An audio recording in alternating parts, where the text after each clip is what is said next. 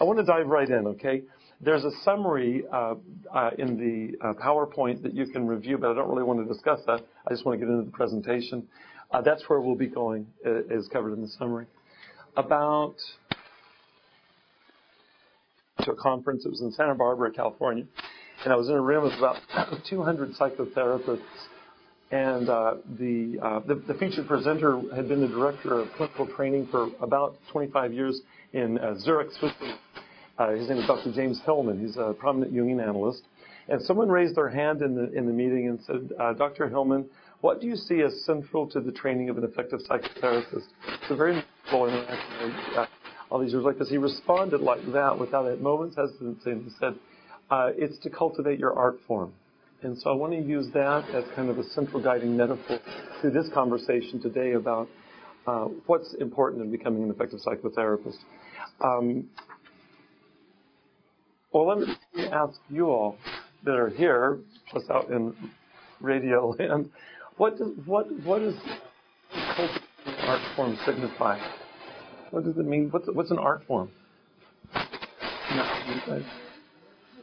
What's an art form? Monique. I think it's just being true to your own uniqueness when you bring something to the table. Yeah. You know, Yeah. whether it's having a person, you know, having a therapist, you have your own way of presenting your uniqueness. That's right. Being true to that probably makes you as effective as that person you can be. That's great. That's great. Over the years, I've done a fair bit of training of students that are just beginning therapy. Thank you. That's great. And one of the things that comes up, I bet you remember this, Christine, is when you start what's that? Louder voice. We don't want that. Louder voice. When you start saying clients, what you do is you forget how to be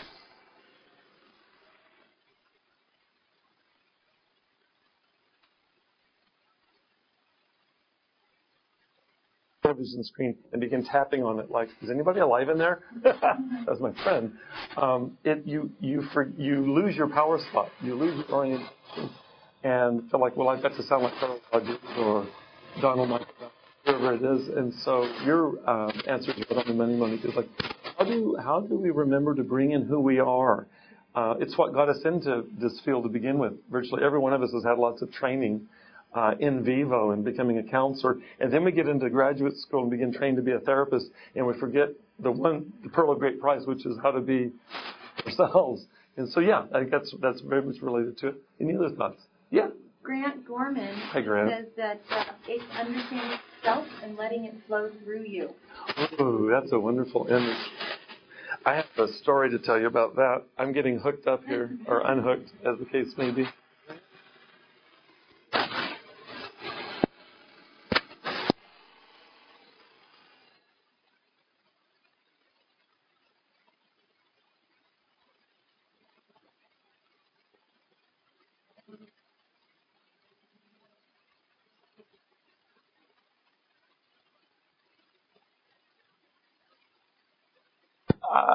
You probably know this story. It's a story from Carl Jung, Grant. And in the latter years of his life, he was being interviewed by the BBC. And they were out walking along a stream in Küsnacht, where Jung lived. And the interviewer asked him,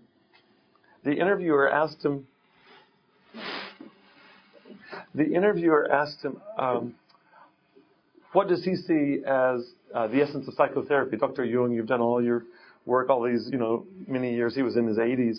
I practiced all these years. And the story goes like this, Grant, is that they're walking alongside a creek bed there on his property. I've been to this property before. I can actually picture the creek.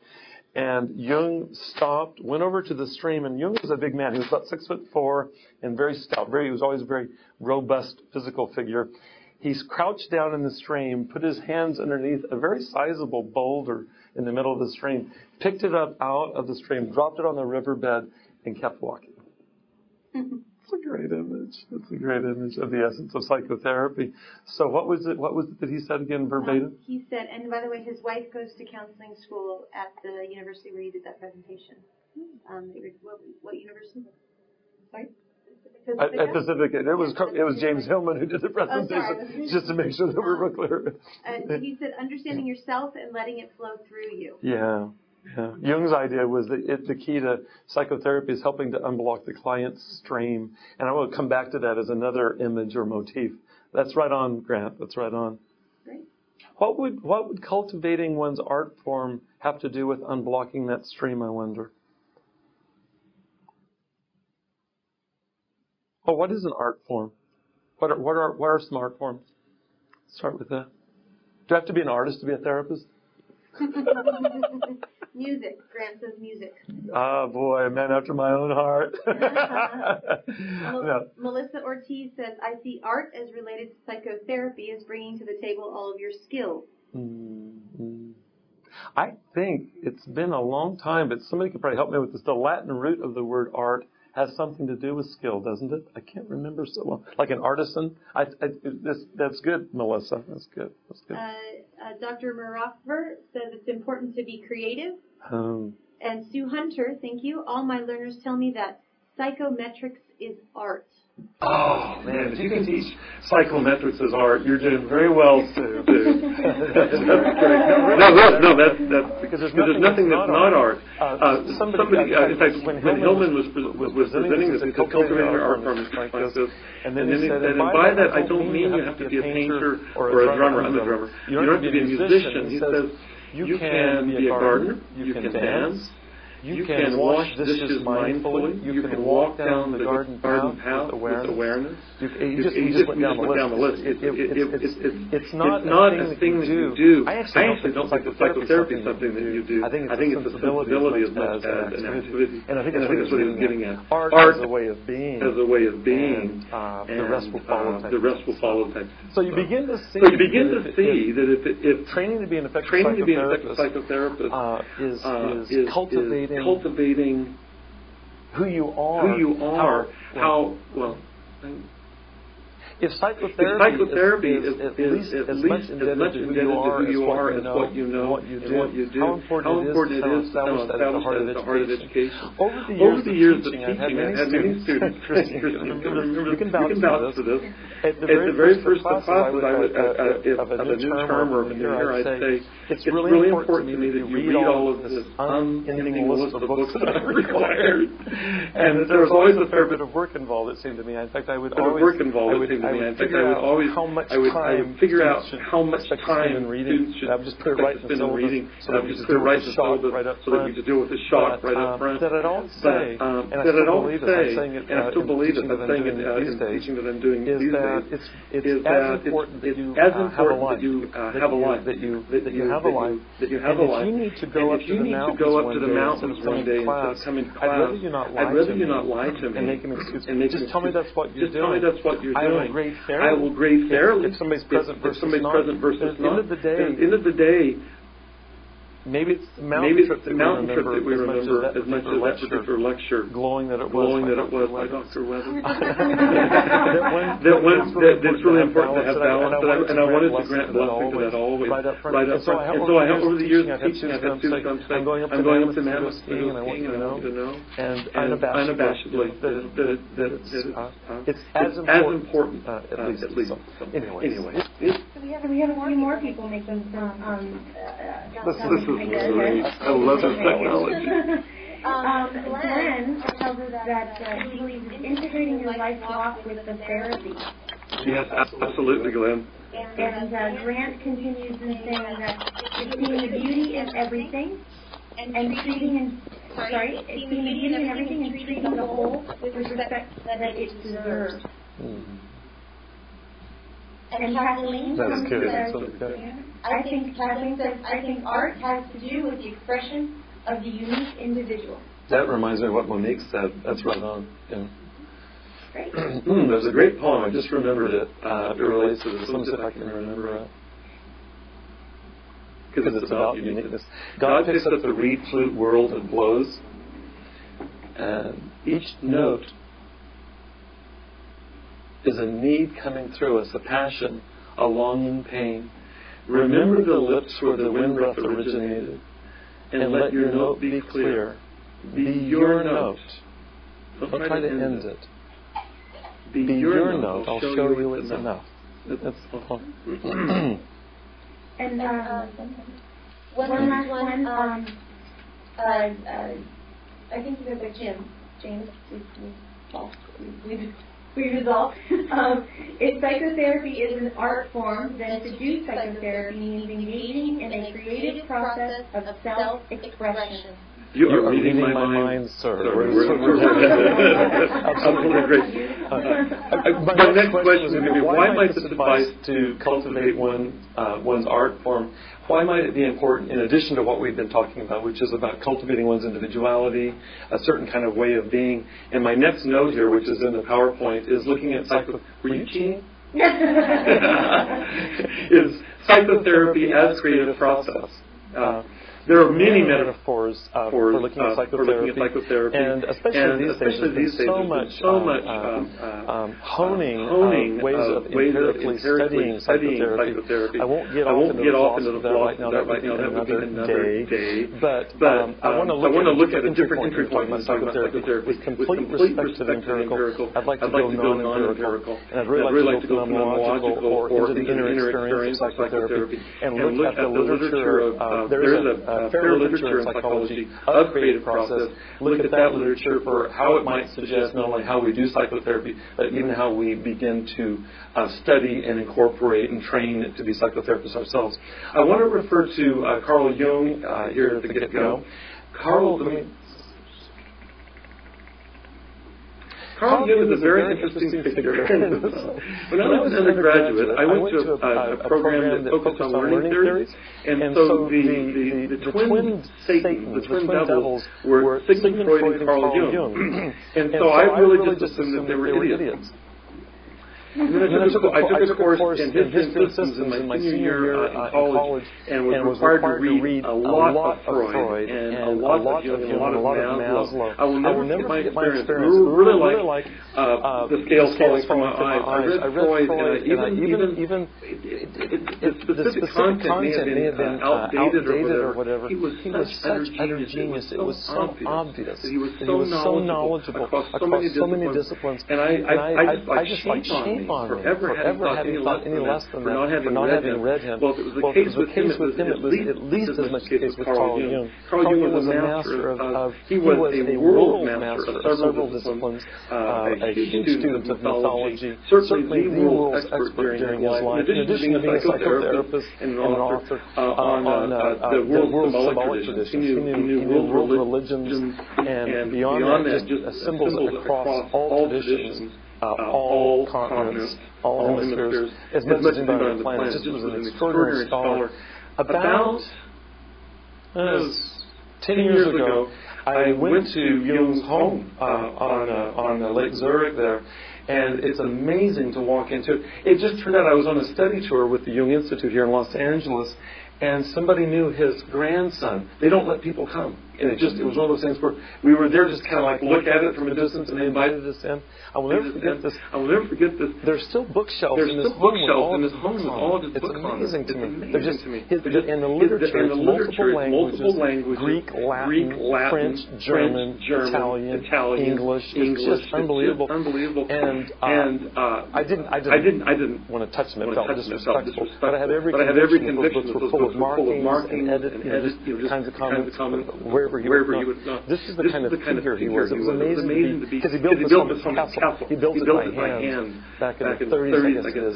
It's where he began studying. At some point, he began to be very interested in studying the philosophies of China and Egypt, particularly in Greece, and looking at the precedents for contemporary psychology within these cultures. In the old days, before the beginnings of modern science in the 1700s and 1800s, people studied chemistry, but they really didn't have any concept of chemistry, and it's referred now as alchemy. Alchemy is kind of proto-chemistry, and it was the idea that you could take base substances like lead and turn them into precious metals like gold. And it was before there was any awareness of, gold as an element. You can't really make something to turn it into. It stands on its own. So what Jung did is he began to study these traditions. There was incredible commonalities across the various world traditions of alchemy and symbols generally, and found huge similarities looking at processes they began to think if they're literally wrong, which they are scientifically wrong and mistaken, then what's up with that? The people in China were positing the same ideas in the same era as people in Egypt or people across the world. And so he began to look at alchemy symbolically or psychologically, and then used alchemy as a metaphor for psychological transformation. So all of that to say, I want to tie his writings of alchemy into talking about creativity. So the basic idea being that if you can take a base substance and turn it into gold, well, how does that analogous to what we try to accomplish in psychotherapy? You'll see in the notes here that what's required in psychotherapy as an alchemy transformation. I believe, and Jung felt this very strongly, that in psychotherapy there are two transformations that occur that need to be present, to coexist. And first of all, the transformation of the psychotherapist herself is that the psychotherapist must be transformed to begin with. And then secondly, of one's client. And so this gets at what somebody said about how you can't fake it. You have to be it. There's a story that Jung wrote, a Chinese story that he wrote one of his volumes. It's the story of the rainmaker, and everybody may be familiar with it, but I'll just repeat it because it's a great story. There was a province in China that had experienced drought for year after year. Everything had died. And they had tried everything. Magic incantations, burning special incenses, all kinds of rituals to try to get the gods to send rain to this parched province to no avail. And so that they heard that there was a wizened old man way off in the distance. We'll say in Mongolia, who they seemed to have miraculous powers. So they invited him across the miles to come to the village. He came to the village and promptly retired to a little hut and disappeared for 3 days. At the end of which the sky began to fill with clouds, began to rain. But he did something he'd never done. It began to snow. It went on and on. And so of course the man comes out of the hut, this little man, and they say, "What's up? What happened?" And he said, "Well, you know, when I came to the village, I felt that it was out of balance. And then I noticed that I was out of balance. So I realized that in order to address the village as being out of balance, I needed to find my own balance. And so that's what I did, and then the rest happened." That's the story. That's the myth. Most of the focus for the next few minutes will be on looking at what happens to us, I'm going to use the term interpersonally, what has to happen to the therapist interpersonally to be therapeutic, and how this ties into training to be a psychotherapist. I do want to, a little bit later, begin talking about the interpersonal dimension of what happens in the therapy session or the therapy situation, both of which I want to use the psychology of creative process as the entry point. There's a psychiatrist at Harvard, Albert Rothenberg, who's one of the 2 or 3 experts in the country on creative process. He's written a lot about it and summarized a lot of research, and I love the way that he talks about creative process. He himself is also a psychoanalyst, so he's writing as a researcher, as a psychiatrist, and as a therapist. And he refers to creative process. The term that he gives for that is, you'll see this in the notes, he calls it homospatial process. I used to do this experiment. I was teaching at another university. I don't know if you ever participated in this. I would come at the beginning of class and I would take a Coke can. It would be memorable. And I would sit in the middle of the class and we'd sit the class in a circle. And I would say, okay, what I want us to do is to stare at this Coke can for an uncomfortably long period of time. Generally, once you get out there about 5 or 10 minutes, it starts kind of weird. And so we would sit there for 15 or 20 minutes with no instruction other than that. And then what we do is we come back to the experience that people had. And I can remember a range of experiences. People, you can look at the Coke can and it's a category of the Coke can, but then you get our various ways of organizing experience and perceptions on. And it was amazing. I can remember some of the examples that people were talking about. Some of these merged with my own. You begin to look at a Coke can and look at the letters, and they spell C-O-K-E. And at some point, if you stare at it long enough, the letters begin to become shapes and figures, and they're not necessarily literal anymore. They're like images. And then you get the color of the red can against the green carpet. And I remember a couple of students beginning to kind of feel like they were losing their marbles. Actually, it was kind of touching. the Coke can invoke that kind of spiritual epiphany and so on. That's what Albert Rothenberg means by homospatial process. Is that when you bring two things into the same space, in this case, a Coke can in my eyes, your eyes, see that the combination of those two things that were never in that space, people don't sit around with a Coke can for 20 minutes. You sit and do that for a period of time. Something new comes of that. Homospatial into one, homo, spatial, one space. That merger creates something that's not reducible to the Coke can or Bob Weathers or Susan Riles. It's something unique to the synergy, the interaction. Whether you're thinking of like creative art, think of any art that's ever made into you. Music, art, dance. It's somebody who thought of doing something that no one ever done before. I went to a tribute concert on Sunday night at the Greek Theater, a tribute to Jimi Hendrix. And they had his original band there. They're still alive. It was amazing to me. And all kinds of people were giving tribute to him. There were even people that influenced Jimi Hendrix that were there. That's how old they were. It was like his influences were there. It was amazing. But I kept thinking of this. Jimi Hendrix came out in the mid-'60s. He was playing with the soul band, the Isley Brothers. They couldn't quite hold him back. He went on tour in America with the Monkees. Hey, we're the Monkees. Can you imagine that? He just had a whole different thing going on with guitar. That's an example of bringing a Fender Stratocaster guitar. Jimi Hendrix is just raw genius, and out comes something that people. How many years later? 38 years. He died 38 years ago. 38 years later, there had been tributes, and there's people across all generations. It was amazing. So in an artistic context, also I think of scientific creativity. Certainly Thomas Edison is an example, or Einstein. You can think of examples down through the history of science and manufacturing and so on, where you put things together that no one ever thought of putting together. It's like that's the mark of genius. That's the mark of creativity. I have a little piece here about the German philosopher Hegel, who some of you have probably read if you've ever read in philosophy, like the philosophy of Marxism. Karl Marx and Friedrich Engels relied on Hegel to develop dialectical materialism. His dialectic is pretty familiar stuff too. Is that when you bring a thesis and an antithesis into the same space, what comes of it is again, like with homospatial process, a third that's not reducible to the two constituents. There's something more that's been created. That's a good image of it. So I want to talk about how this goes for us inside, particularly in the context of training to be psychotherapists, and then I want to bring this into what clients want and what goes on therapeutic. Doing? I'll go ahead and proceed. If you all have questions or comments, you can stop me. You had this idea, he felt like it was really important to aid our clients in doing what he called holding the tension of the opposites. I think of the central metaphor within the Western tradition would be the image of the cross, Christianity.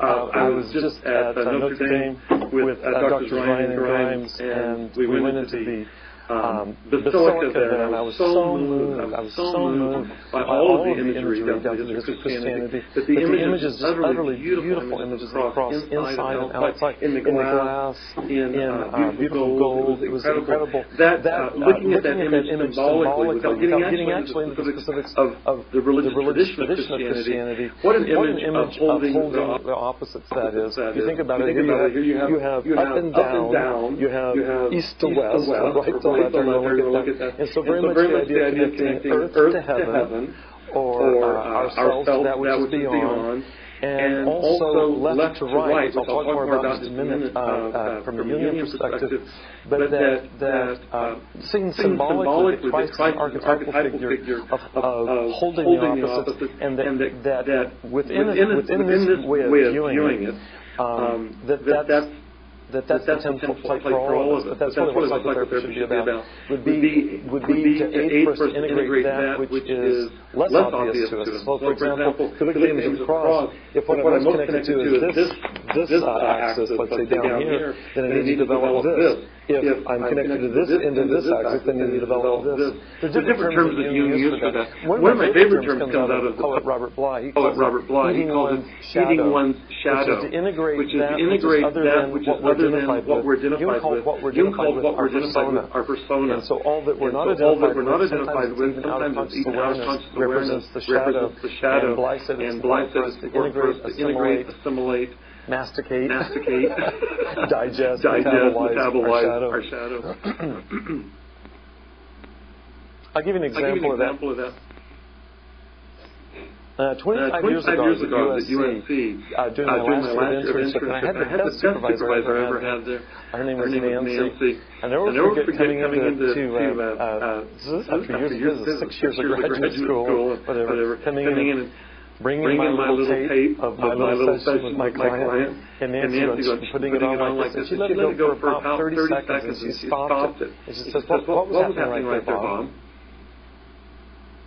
And I went, what do you mean? She said, what was going on? I said, well, I was just trying to kind of, I was trying to empathize with the client. I was just kind of like feeling like I was with the client. And she went, wrong answer.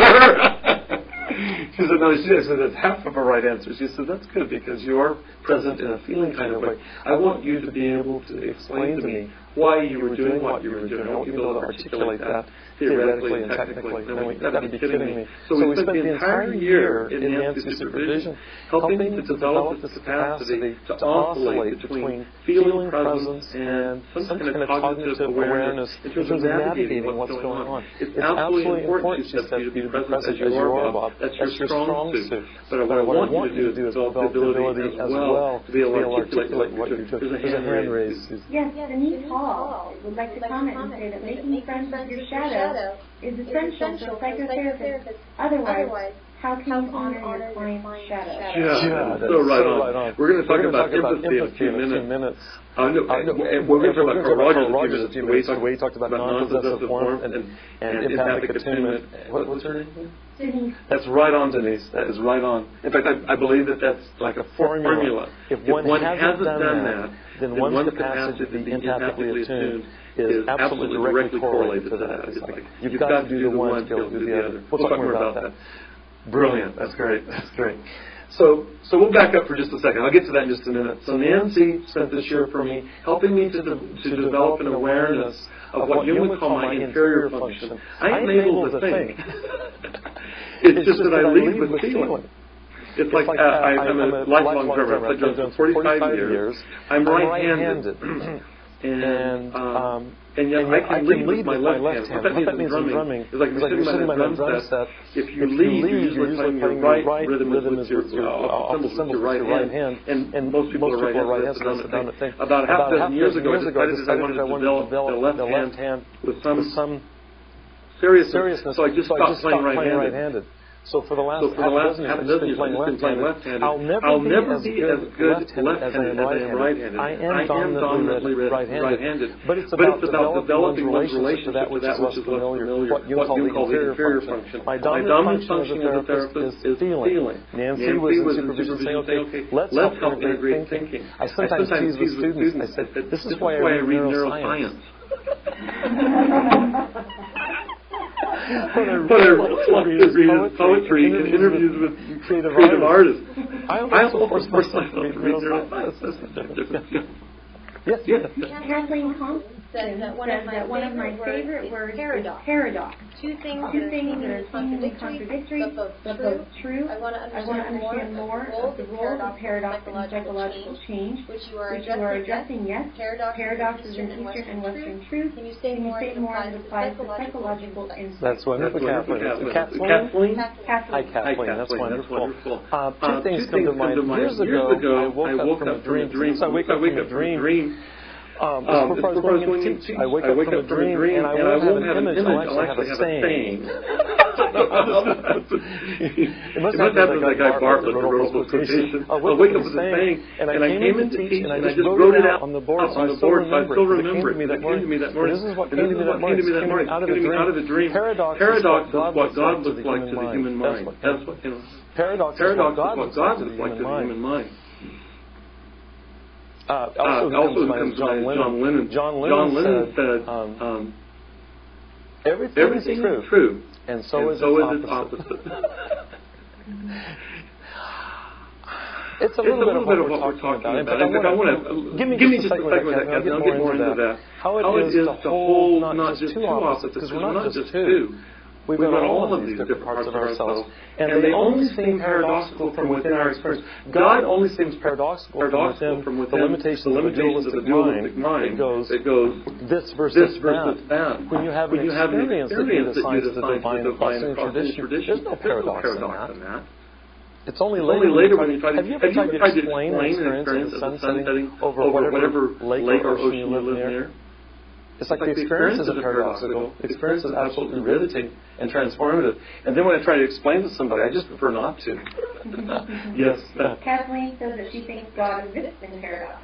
I do too. There's a Catholic monk, Thomas Merton, a friend of mine, knew Thomas Merton. He was at the Abbey with Thomas Merton. And he said that Merton used this phrase in his spiritual direction with my friend. He said it's important to live in the belly of paradox and one wants a relationship, a proper relationship to the divine. I love that image of the belly of paradox. I always think of Jonah, getting in the... That wouldn't be far off from talking about being an effective psychotherapist, to be able to live in the belly of paradox. All that we're talking about is it's not so much about theory. It's about somehow locating oneself in such a way that when you sit with a client, let me just keep going. Hey, this is good stuff. I've already talked about drumming. Could talk more about it right now. I do want to talk about paradox. And this is to Kathleen. I think this is to Kathleen. Who has thought of as an example of...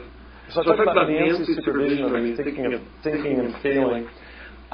You all are familiar with Maslow's hierarchy. It's, in fact, most people are familiar with Maslow's hierarchy. It's kind of part of our culture at this point. We have these different needs that are in the form of a pyramid. And it starts with physiological needs at the basis. And then once those needs are handled, then we move to safety and security needs. For example, the way I think of it, it doesn't really matter if I have a house if I can't breathe. But if you can breathe, then a house becomes the matter. And then the next phase called belongingness needs, and after that was self-esteem needs, and then self-actualization needs. And then the last year of his life, he began to write about self-transcendence needs. So we have this hierarchy that's situated in such a way that whatever comes next is, it requires a foundation in the next prior levels. And so those are all motivators. But the lower ones have priority. This would be a way of thinking homospatially. When you're sitting with the client, I just did this last week in the class I was teaching. We viewed a video of a client who was presenting with alcoholism. And there were some cultural variables that were involved in this. And so I had the students in the class view the video. There's a diagnostic kind of video. And then I didn't go through this particular grid, but I'll utilize it. It's akin to it. I wanted to be thinking of this client in multiple ways that are all operating at the same time. In fact, the image that I shared with them when I was in graduate school in Pasadena, there was a bookstore there in town, Romans, and I would go by the bookstore from time to time, and they had this thing in there. It was a multiple level chess game. I think there were 3 levels of a chess game. Transparent chess, and I never really figured out how to play it. I would just kind of ponder it whenever I came in the store. I think about multiple levels of understanding phenomena, like how can somebody play one game of chess? Much less 2, much less 3. It's like a 3-dimensional chess. So one of the ways that I think about thinking homospatially, putting a lot of pieces into one place at once. What would it be like to understand this client, the one in the video with substance abuse? What's going on physiologically for this man, for him? And so to understand from a medical perspective, a health psychological perspective, what's going on. My own background is I come from a family. I'm the only person in my family that's not medical. Everybody in my family is medical. Talked about this with my colleagues here. And I grew up in a family where everything that happened was seen medically. Everything they really got this level right. Everything was reduced down to physiology. there are other levels. If I think of the safety and security level, the analogy to that psychology is where you need to train people in basic skills, and not assume that people don't have basic skills in functioning socially, functioning emotionally, and so on. And I think of cognitive behavioral approaches to psychology really honoring this level, and you can see why that whole idiom or that whole domain of psychology is so incredibly important, and probably prior to more interior-oriented psychologies. So if we keep going on Maslow's hierarchy, there's physiological psychology, safety and security needs, skills development on cognitive behavioral therapy. The next level that I think about would have to do with belonging instincts according to Maslow. And I think about this, any psychotherapy that's interpersonally oriented. For this example, I use family systems theory as being very important in terms of teaching and modeling and fostering interpersonal communication. A la Maslow, that would be preparatory to the next level, which would begin to go into what he called self-esteem needs. I thought of the way that I just talked to a client last night in a group about, his wife was in town, we were having a group, and we were talking about his issues, which are around substance abuse, having their foundation in what he thought of as guilt, shame, and other, what I would call intrapsychic conflicts. To get into that requires a different technology or a different level of analysis or a different chessboard. And I think the psychodynamic approach to therapy being one idiom that really focuses on that interior domain. Next, you go on to self-actualization. This really is the place in which Maslow, Viktor Frankl, Yalom, all of the existential tradition has addressed these needs of self-actualization around value and meaning and purpose. That's what that domain addresses. And then finally, self-transcendence, I think of this in terms of the world of religious traditions. I see very few clients, in fact, Junior felt this way, is that in the first half of life, every client is dealing with just coping, dealing, developing skills. So leave it to Arbeit, to love and to work. But then after the second half of life, then he saw every client coming in with primarily spiritual or religious concerns.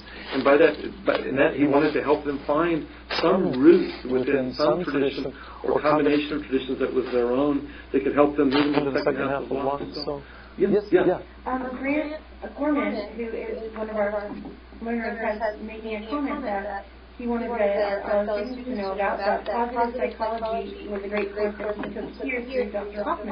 That's great. Say more about positive. Oh, okay. Is that what positive psychology focuses on? I should know more about it. It's great. There's so much that I don't know. Okay. Yeah. I had a in 1998. Yeah, thank you. Thank you. Learned optimism. That's fantastic. I had a professor in graduate school, Grant, who we had a whole course on the MMPI. So how to administer it, how to interpret all this. And I remember the last session that really meant a lot to me is that we went through these 10 clinical scales, and Arch took us through each one of them and looked at what's the flip side of it being pathological. So he looked at anxiety, depression, even schizophrenia, the schizophrenia scale, and looked at what is those bodes, and what if you don't have any of that going on? What's it to be completely absent of worry about your physical well-being? What is it to be completely absent of introversion? Things like that can be pathologized. It's really ennobled the MMPI, looking at it from a positive perspective. I'll mention this as a slide because it's relevant to Grant. Hillman at another conference, he says there's two ways to remember our life. One of them is to remember our life traumatically. And so you go back, and psychology does this all the time. We encourage clients to come in. In fact, I've had clients come in and say, I don't have anything to talk about this week, Dr. Bob. It's been a great week. I just go, how do we get so misguided in this field where clients don't have anything to talk about because they went well this week? Oh, it's so sad to me. Hillman said you can remember life traumatically. And that is a lot of our focus, and of necessity, because it's also important to realize you can remember your life. His term was initiatorially, is to remember these events in our life. Remember these what feel like traumas in the moment as initiations into greater awareness, greater consciousness, into expanding the container. I love that way of thinking about it. So anything. Oh, there's a great poem. What hurts you blesses you. Darkness is your candle. Your boundaries are your quest. You got to be really careful with that. You don't want to. Somebody who's go, this is really your initiation. Really, this is a great thing that happens. The epitome of non-empathy. But the way I think about it in therapy is it's helping clients get around the corner. We come in and we're hurt, we're ticked off, we're vigilant about others' insults and injuries. At some point, we turn the corner where we begin to incorporate, assimilate, and realize, okay, this is my life. How do I weave in this that's been my faith into really my initiation in terms of my destiny? And when it turns the corner, that's the crazy word. That's the goal of psychotherapy, really, to get to that. There was a German analyst, Melanie Klein, who said there's two fundamental positions in psychology, human psychology. And the first one she called the paranoid-schizoid position, which is a fancy word, but what she meant by that was we're paranoid, and we all go through this. In fact, probably most people live in this place, sadly. Paranoid means you're looking outside. You're looking outside for what's going to make me happy and what makes me unhappy. If it wasn't for you, I'd be perfectly happy. That kind of attitude. And schizoid because it's detached. It's not attached to others. It's not the least attached to ourselves. So we walk around projecting onto other people, being non-attached to them and ourselves. And she said there's a second position. The goal of all psychotherapy is to go around the corner. She said the second position is what she called the depressive position. And what that is it's really drinking one's bitter cup of wrath was her term. It's taking in one's life and really grieving. That's exactly what Ryan's doing. It's grieving, and then once one moves to that, then there's the possibility of assimilating kind of into one's molecular structure all that otherwise has been projected out. That's a really good metaphor. And I really do think of it sometimes psychotherapeutically. If I can help a client get around that corner, we've done our work. The strange part about it is that things get worse before they get better. Clients will come in and they'll I just had a client last night. Why would I want to go back to couple therapy? It hurts so bad. And it can. But the goal is not hurt. The goal is to move beyond that. I'll just do that this time. Grant would like to share one of his quotes as well. Please do. Khalil Gibran. That's wonderful. The cup that holds your joy is most likely carved from your sadness. That's really great. That's great. I'm going to go ahead and type that quote into the instant messages and chat sessions so that everyone can see it. That's great. If you remind me, I'll send these poems to people later. I just need to be reminded of what they were.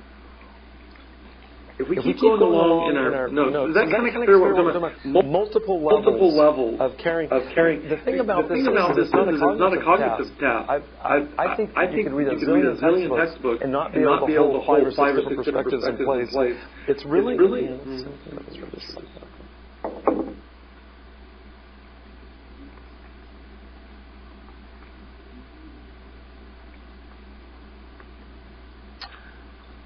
Let me come back to that. I want to come back to that. Let me just look at that for just a second. Yeah, I'm going to come back to that. Let me talk a little bit about Procrustes. Some of you may know this story. There was a gentleman on the road in ancient Greece between Athens and Delphi. His name was Procrustes. I don't know why his mother named him that name, but nevertheless, at any rate, there's a story about Procrustes, is that wayfarers, people traveling, it was too long of a journey for one day, and they needed to split it up. Procrustes decided, here's a way to make a buck. So he created a little stone hut on the way there, and he would invite people in, and they had a bed for them. He'd say, come on in. Have a little rest. The only one problem is his bed was however long it was, is that he had issues. And so if somebody laid down on the bed and they were too short for his bed, it was very important that they fit his bed. It was like rack mechanism. And he would stretch them to fit his bed. The only problem is that if you were on the tall side and you hung over the bed, he lopped off your limbs. This is PG rated. He would lop off your limbs. That's been referred to ever since as the Procrustean bed. Now you see it everywhere. How does that apply to what we're talking about? What's that saying about a hammer and a nail? If you're a hammer, everything looks like a nail to be pounded. You just go around pounding stuff like that. Is that in psychotherapy, if I am primarily feeling which I am, it's so easy for me to impose that grid on a client. If in psychotherapy I'm a psychoanalyst, it's so easy for me to impose what seems like native to me. But what if what the client needs is cognitive behavioral therapy? Or what if what the client needs is a thinking response in this moment? Some way to formulate a narrative that feeling alone will supply. It's really important that we not do to our clients what Procrustes did to the travelers from Athens to Delphi. And I think if there's a strong correlation that comes out of social psychology, it would be there's a direct linear correlation between ambiguity and anxiety. And this is where it gets really tricky for us as psychotherapists in training. Because what we're talking about, this is where I was doing a minute ago, I need to form this better. It's like personal. There's a great philosopher of science, Michael Polanyi, who's written a book and he's written his entire career on what he calls personal knowledge. Is that you can read textbook after textbook and still do what Procrustes did. You've got to somehow cultivate in Smith's soul a tolerance for ambiguity. The problem is we're all humans, and ambiguity leads us to feel anxious. Now imagine getting into a power differential like psychotherapy, where I'm coming in as the expert. One author, a Swiss analyst that I met over years ago, he calls it the healer-patient archetype. Adolf Guggenbill Craig is his name. He's written a book called Power in Helping Professions. He calls it the patient, the healer-patient archetype. He basically says, anywhere a healer is, guess what? There's got to be a patient. So you walk in the room, so it's an asymmetrical relationship by definition. And then think about it, if I'm imposing a more limited grid, let's say a non-paradoxical grid, or a unilinear grid, rather than a more complicated multi-directional, multi-level awareness and presence, and openness to being fallible. Imagine what can happen to the client. My own view is this is why clients come in. This is why we get messed up.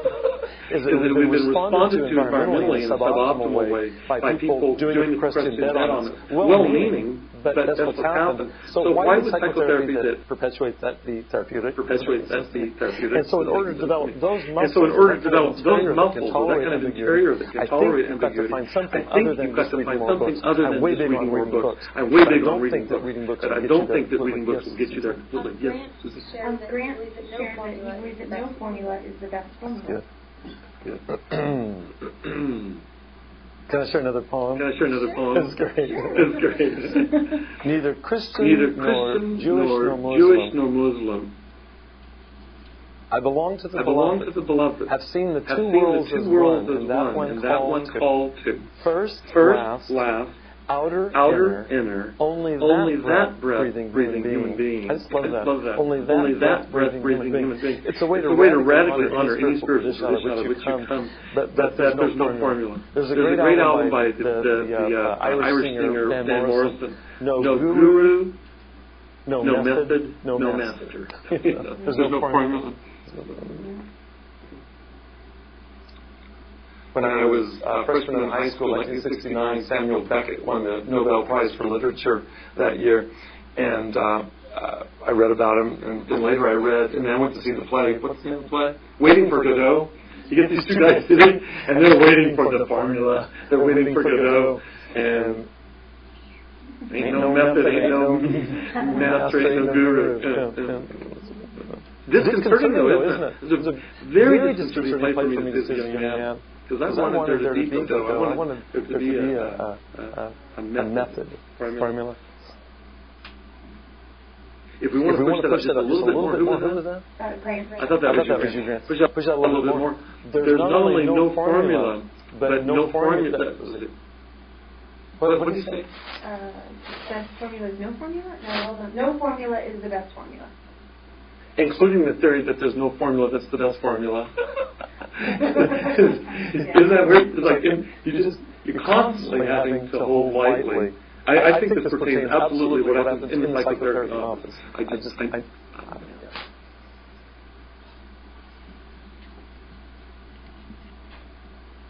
And I think getting there is radically personal. We're going to continue talking more about this. I too, so I'll go through one each one individually. Denise Hall. To me, the therapist's job is to support clients through the ambiguity of the liminal phase, from the familiar to the unfamiliar. Yeah, that's great. You guys know what liminal phase is? Limen in Latin is a threshold. It's like literally through the doorway. In the liminal phase from one to the other. That's great. Say it again, read it again. That's great, Denise.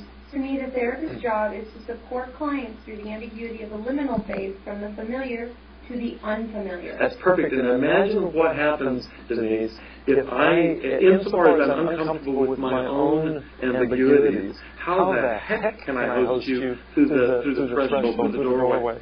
It absolutely requires that. And it's completely transcendental what we're talking about. Any orientation in psychotherapy, every orientation requires that. That lies behind all of them. I've thought about this recently. I'm teaching a course on theories of counseling. How does every one of these therapists that we're studying, himself or herself, was radically willing to let go of the familiar? You know, Jung didn't study under Jung. Thank God I'm Jung, not a Jungian.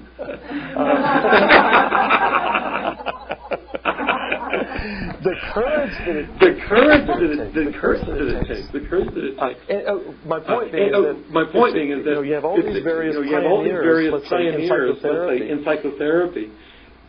We study them and then become true believers. Not necessarily, but it's possible to become true believers. How ridiculous is that? It's in philosophy they call it a performative contradiction. With the thing that you're performing contradicts itself by virtue of the performance. These people, we study them because they were originals. Here we get back to cultivating one's art form. I love you all know the cultural anthropologist Margaret Mead. And the social linguist communication theorist Gregory Bateson. Gregory Bateson is the guy that originated double binds there up at Palo Alto. Well, Gregory Bateson was married to Margaret Mead, and their daughter is Mary Catherine Bateson. And I got to hear her a couple of years ago. It was brilliant. And she was up there and she was speaking. She wrote a book and she was speaking about this. And she picked four exemplary women's lives and wrote an entire book about it. The title of her book is Composing a Life. And looking at one's life as a creative contribution, a creative composition. These people that we study as psychotherapy theorists, pioneers, they were that. Can we afford to be any less? It's not about us being of that ilk, but it is about being within that same process, isn't it? It's about being open to letting go of the familiar, being open to creativity, looking at a Coke can originally. That's what they did. Why would it be any different for us? Honestly, if the theories are really effective, they should be dying and reinventing themselves daily. Yes, Susie.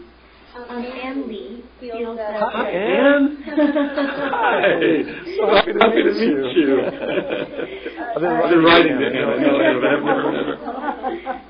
She thinks that the therapist needs to be intuitive and flexible to meet the needs of the client at that moment.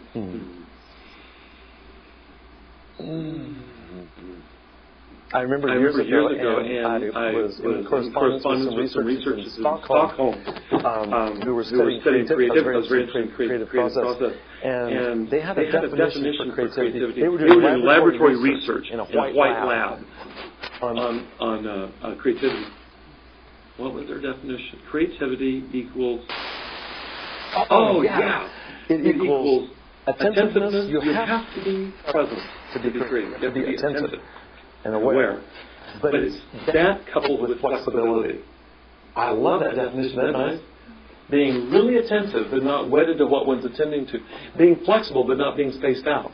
It's like Bob Dylan calls it going east on a westbound train. Holding both of those. Talk about a paradox. Talk about holding the tension of opposites. To be fully attentive with the client and open-handed in that.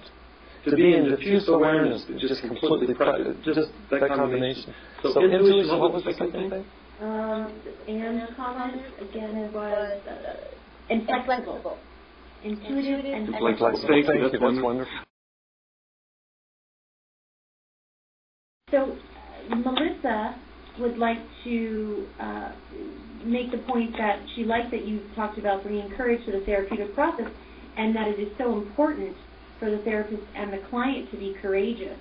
And that was Melissa. And then Jim followed that up saying, I believe it was Drakers, who said we need to have the courage to be imperfect. So often when we study the originators of these dynamic new ways to facilitate the change process, we quote unquote want to be just like them. That is not having the courage to find our own path to originality. Yeah. Thank you guys so much. That is really at the heart of all of this. That's what this presentation is about. It means no disrespect at all to all the theorists. In fact, it's a deeper respect, because it's not respecting just the content of what they say, it's the dynamism out of which they speak and are and write. And it feels much more respectful to me to the spirit of Rogers and Freud and B.F. Skinner and Carl Jung and Alfred Adler and all of them, because this is what they were doing. This is what they were doing. I love that. I want to come back to something I was saying to you, and then we're going to move towards looking at the interpersonal dimension and then wrapping up for now, and then there'll be questions maybe. I wonder if you guys can even see this here in this presentation. Because, you study all these years in graduate school, and you read all this stuff, you take all these exams, you write dissertations, you do this and you do that. And then I'm sitting with the client, and rarely in the foreground is theories of psychology. It's the weirdest thing, isn't it? It's exactly analogous to what happens to me drumming. From 1964 to about 1968 or 9, all I did was practice 26 rudiments for 4 or 5 years. I never, ever sat down behind a drum set. I never played musically with anybody. It was just learning these basic rudiments. I think of graduate school like that. And now when I drum, it's just happening. I drummed last night. And in fact, I was aware of it last night. There was something I was doing that I could write out what I'm doing, but it's not like I'm thinking of it as I'm doing it.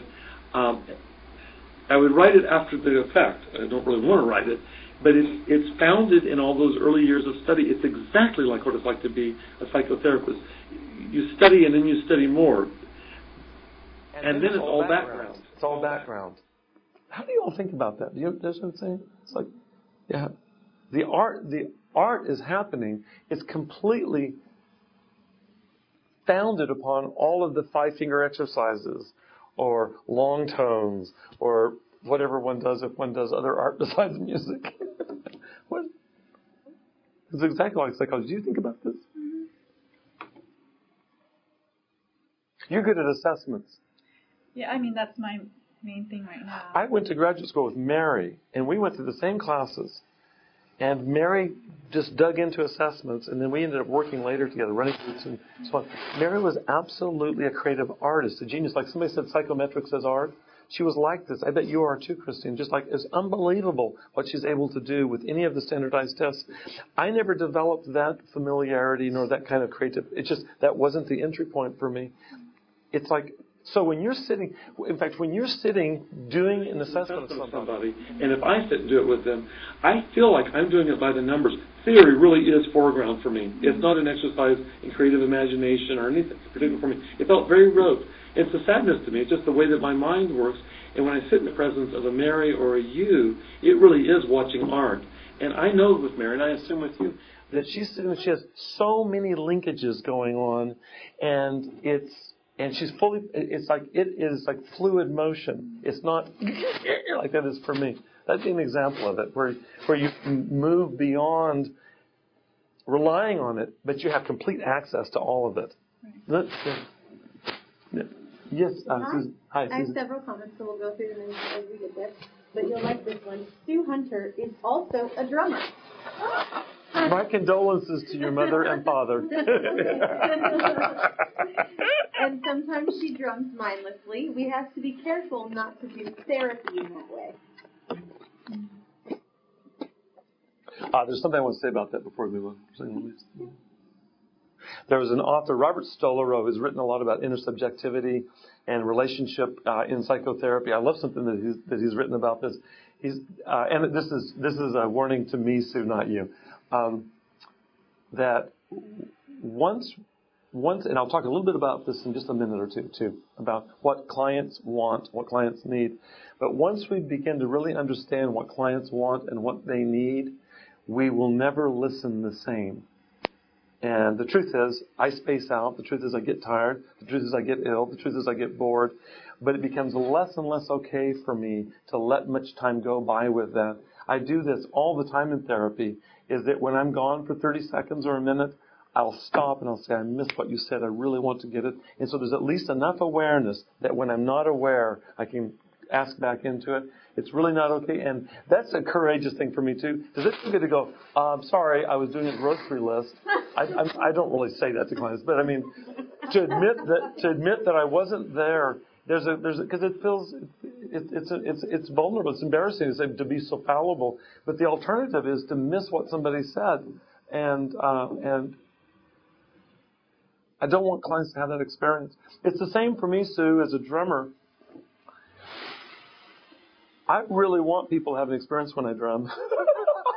I really want to tear their heads off. I mean, I just really want to bump like that. And so when I'm drumming, it is full on. It's very exhausting for me. But I know that it's possible to be moved aesthetically by an art form. And I don't want people like your son playing hockey. I want to do my very best. And we do have our humanness, but you're absolutely right. It's not okay to drum mindlessly. It's not okay to do therapy mindlessly. And so, as Jung said, it's really important for the therapist to keep clean hands. He was a surgeon. Jung was a surgeon. And he said, just as with a surgeon, it's important to have clean hands. That's what he meant by that. To really keep stuff as cleared out as possible. And it's not about getting all perfectionistic. It's just about really taking seriously this calling and doing all that we can to hone the instrument. And, whether I'm drumming or therapy. I think, but it's also a challenge to be in the moment with the client, because, I mean, we're humans too. Yeah.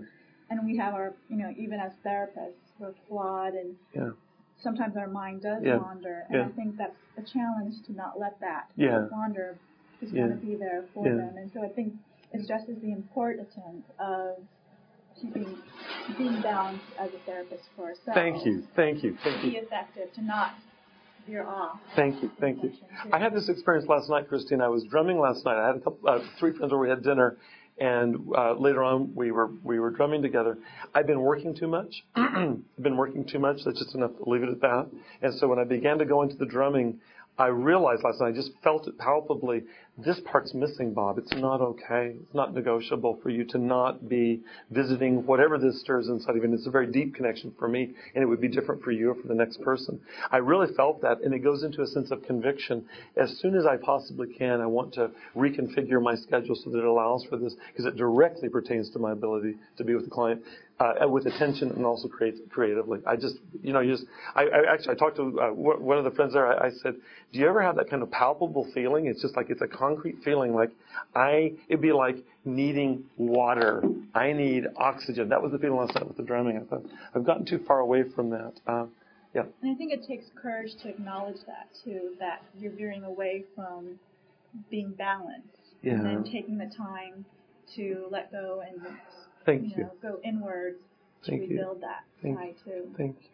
Yeah, and I think that in addition to that, the boulders in the stream are not stagnant. They're constantly coming into our own stream, and we've got to continually clear them out. Thank you. That's absolutely right. That's a much better image of looking at it. Dr. Ryan, the president of our university, just shared the boulders in the stream from earlier in...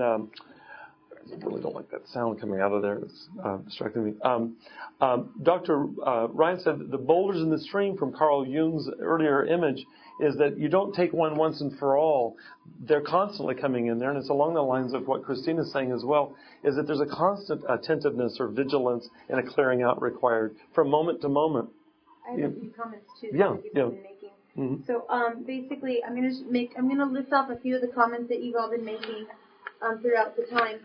So this sounds akin to being in process and being aware of it at the same time, and that was from Jim. And then Melissa, it becomes part of who you are. And then we have Kathleen that says it's like in good writing, you have to learn the rules of grammar, etc. first before you can break the rules or not pay them attention and become a creative writer. And Grant comments and says it builds trust to be involved and want that passion to show, like you were saying about the drumming, how you really want people to have an experience when you're drumming, and bringing that as well. How does it build trust? I just want to understand the trust part. Showing faults, that is what. Yeah. How weird would it be to come into therapy and be the one who has his or her act together as the client sitting there revealing their vulnerabilities? It's absolutely required. Let me proceed forward. I have a few notes I want to cover here to kind of balance out what I've been focusing on, which is the interior life of the therapist. I want to talk about the interpersonal relationship between the therapist and the client. How are we doing up here? Oh, we're working on that. Okay. A couple of things. I want to talk about Carl Rogers, and I want to talk about Heinz Kohut, and I want to, and we'll wrap up with this. I frame this as, what do clients want? And anybody that's studied psychology and psychotherapy, theories of personality, and so on, has come across Carl Rogers. And it's unfortunate to me because the radicalness of what he talked about can become kind of like a Hallmark card. Can become trivialized, and it's so radical what he's talking about. I believe if we really internalize what he's talking about and then bring that into the relationship. So let me summarize real quickly. First of all, what do clients want? I mentioned it earlier. Carl Rogers talked about non-possessive warmth. I was thinking about this morning. Let me give me just a second to come back to this.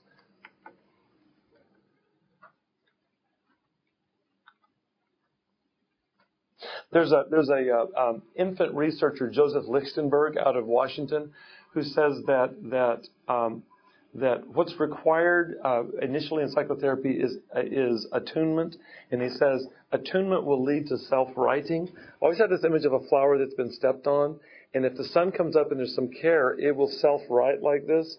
And only when the flower has self-righted, or when the individual in psychotherapy is self-righted, can you do what Lichtenberg calls symbolic reorganization, which is really begin to change organizing principles and so on. You've got to somehow get that upright.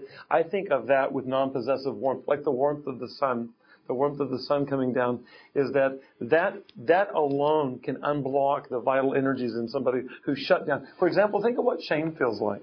Shame shuts down the river. You think of it as just a paralysis of feeling and of voice and so on. Being in the presence of somebody who does what Carl Rogers called, he said, somebody who prizes you.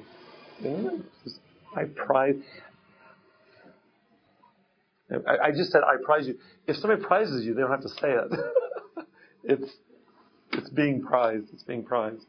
So clients, that's all of us. We want to be prized. We want to experience that, and that alone unblocks something.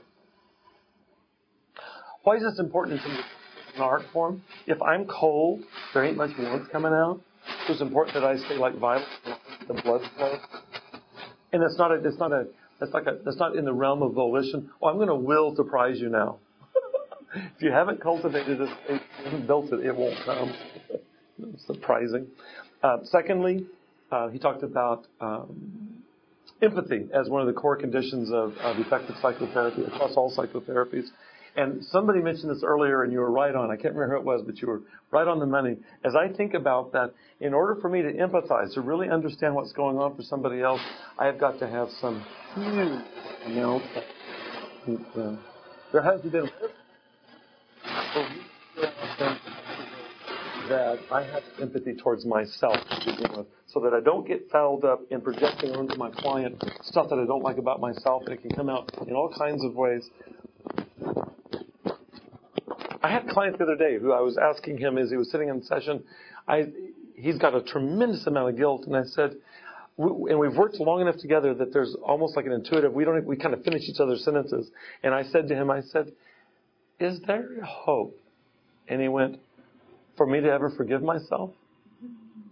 And he comes from the Roman Catholic tradition, and I said, there's that term, what is it in Catholic? Oh, I said absolution, where you're absolved. And he goes, yeah. So that was the question. Is there hope of ever being absolved of this? And we sat there for a second. Then I went back to my readings and teaching and solution-centered approaches to therapy. Here's the Jungian solution-centered therapist. I said, do you have moments? Do you have moments where there's absolution? And he said, when I sit with you, Bob.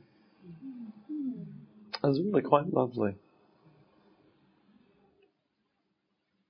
And I sat with him. We just talked about that for a minute, and I didn't say much about it. I mean, I received that. I think it's true.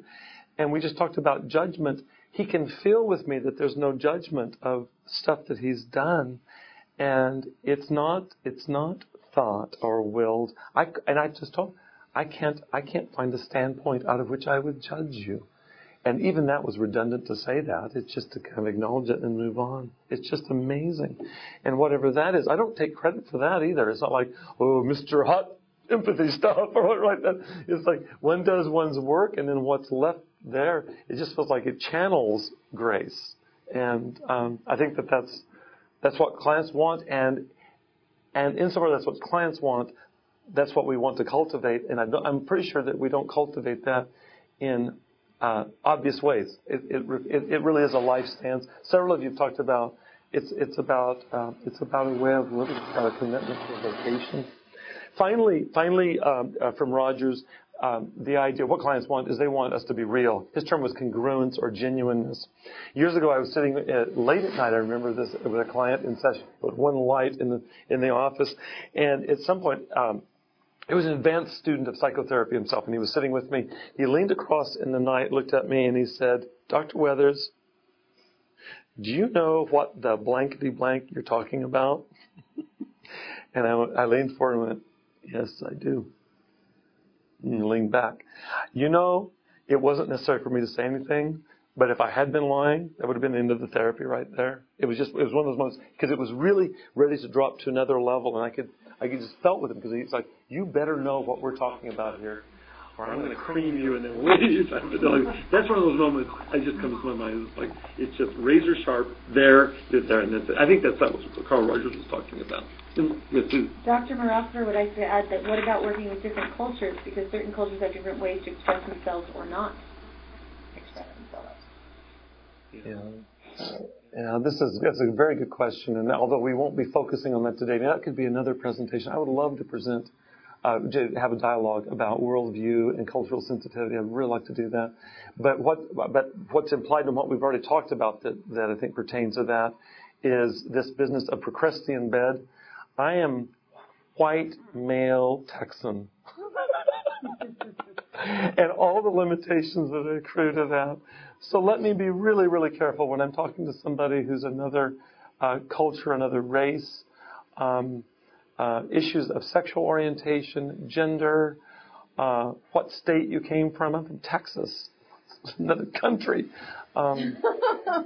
And I, with no disrespect to studying, what my chief interest in graduate school outside of psychology, every time I had an elective, it was in cultural anthropology. I absolutely love looking at the world through different perspectives from within. I've really got to hold lightly, and especially because it's like we're fish in the water swimming around inside the goldfish bowl. We don't even see the water we're swimming in. It's so important for me to be sensitive to that. I see it all the time. I'm a very passionate person. Well, what if my passion is overwhelming to somebody? Well, pay attention, first of all, Bob, and then secondly, inquire into that. How are we doing with this? Because all of us have a fair bandwidth in terms of adjusting our energies, upwardly or downwardly and so on. So, yeah, it's incredibly key. I'm sorry not to spend more time on that now, but it's right at the heart of this. You can't fake cultural sensitivity if you're not sensitive. You can't fake cultural sensitivity if you're Procrustean. Denise also says what comes to mind with channeling grace is that psychotherapy is real personal. There are invisible processes at work when we sit with a client.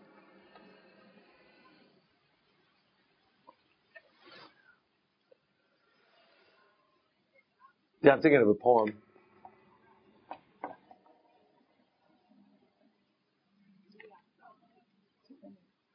It's not going to come to me. I'm too distracted right now. Sorry.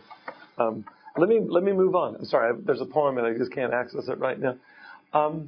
There's some sound in here, and that's what's going on. It ends up being distracting for this attentively challenged boy. I want to finish up by talking just for a few minutes about another master theorist of the interpersonal, Carl Rogers, and what it is that clients want. How each one of those things that he talks about requires transformation within us, is that we're the instruments for mediating warmth. We're the instruments for mediating empathy and genuineness. Heinz Kohut is a psychoanalyst who, about 10 or 20 years ago, the International Psychoanalytic Association had a poll, and they were asked to say, who's the most influential psychoanalyst since Freud? And Heinz Kohut was the one that was voted as the most influential. He's lesser known for sure, incredibly influential in contemporary psychoanalysis. In fact, contemporary psychoanalysis is like unrecognizably, it's unrecognizable in any Freudian roots. Freud is the roots of what's happened now more recently. So Heinz Kohut, I highly recommend.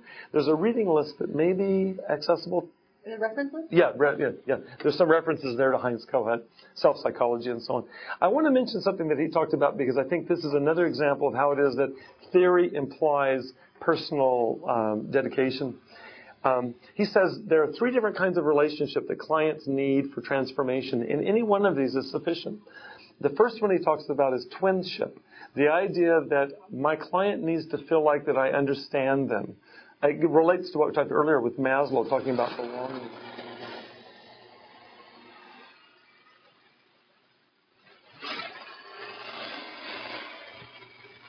You don't have a life. The therapist needs to have an analog search. Have as robust a life as you can, because you're constantly searching for bridges, for analogs to connect with the client. That's related. That's the kind of thing. You understand me. You get me. You're like me. Clients time. Not because we're exactly like them, but that we have access to parts of ourselves that are like them. I like the way he talks about this. Is if you don't have this, then forget it. If you don't have this with the client, clients need to know that you're a human being and that they are too before they go any further in the psychotherapy. So it's very basic.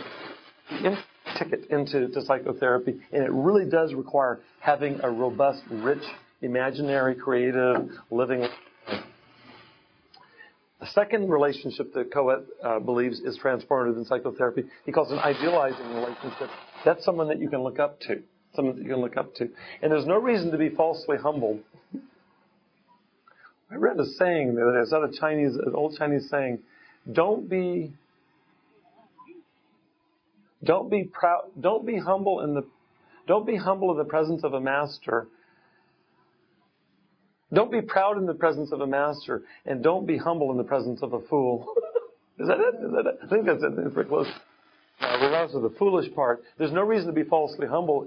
I had another supervisor years ago in internship, Anaheim Child Guidance Center, who said, Bob, one thing for sure, you and all of your cohort are experts in human relationship. That was her human relationship. I said, well, what do you mean by that, Pat?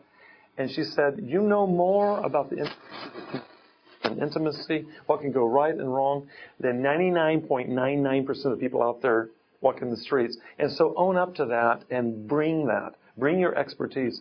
And so this is where the books come in, for example, constantly citing literature and research and poetry and whatever.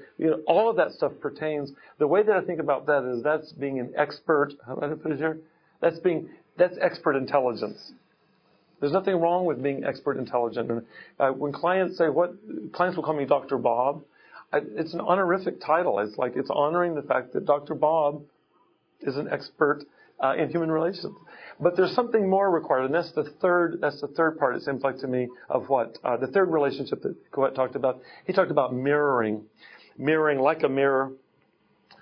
It relates to what Carl Rogers talks about with empathic attunement. This my way of understanding this is, in order for me to mirror somebody, I need to have the mirror. I just remembered something. The jazz saxophonist John Coltrane, somebody said, why are you constantly practicing? And he said, I'm just polishing the mirror. Because his idea was that he was channeling God through his saxophone playing. And so he wanted to make sure there was a little friction between his fingertips and the divine. That's a nice image, isn't it? Mirroring in the sense of keeping the mirror as clear and as clean as possible. And the way I think of that is that's something other than just thinking. I think it's really honing one's instincts, one's feeling, deep feeling, this instinct. That's to be an expert in that realm as well. All of these, especially that one, I think we're living one's life with integrity. Okay, we're wrapping up. How do we get from here where we are to there that we've been talking about? Years ago, I gave a presentation. I don't remember what the presentation was. It was some group of psychologists. And somebody came up to me. This happens sometimes in school. Somebody came up and said, Dr. Bob, what books have you read? They wanted to, and it was an honor. It was an honor. There was an appreciation. And I remember inside I thought, I didn't say this. Whatever I said doesn't really matter. I remember thinking to myself, it's really not about reading books. I understand the question was a genuine question. I'm sure I gave them a list of books, but it's just like, it's so not about reading books. But that's not a bad start. But whatever the presentation was, it was so not about whatever she was asking about reading books. So I put here, perhaps books are necessary. I believe they are necessary. I think that practicing drums for 5 years without ever applying it musically was necessary. I think all of the practice that goes into being an athlete, every one of those fundamentals, you practice over and over and over and over again until it's automatic. They're all absolutely essential, but they're not sufficient to the art form of psychotherapy. So I'll go back to Hillman's answer. He said, what's the primary task in how can we best become a effective psychotherapist? He says it's to cultivate one's art form. And I think we've just blown it wide open, it seems like to me. It's to cultivate one's life, like Mary Catherine Bateson, to compose one's life as an art form. And it can go any which way. It's inclusive of all of us. There's no one who's left out of this. It's the part that's easiest to miss in academics. You know, if you think about the way that the term academic is used on the streets, oh, he's just an academic. It would be somebody who's not doing what we're talking about. And there's no reason, you don't have to be stupid to be an artist. In fact, you have to be brilliant to be an artist. You have to actually be more brilliant because you're bringing in heart and courage in addition to intellect and mind and precision and all of that. There's a final poem I want to finish with by the 13th century Persian poet. There's a reference list, too, that you all can access. I'll finish and maybe we have a minute for questions or something.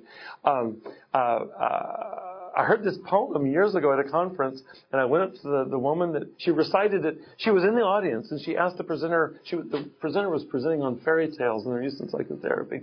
And this woman stood up and recited this poem, and I was so moved by it. It was like about 1993 or 4, 15 years ago. And I asked her, please, can I write it? So I wrote down the poem, and this is it's in my desk.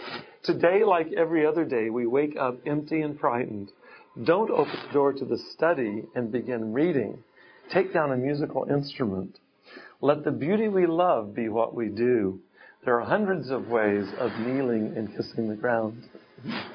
So, thank you all. I'm open for questions, comments, goodbye, whatever you all want to do. I hope this is helpful. The one concern I had about this is a postscript, but one concern I had about this is that it would look like it was obscurantist, like I was somehow saying it's not important to study.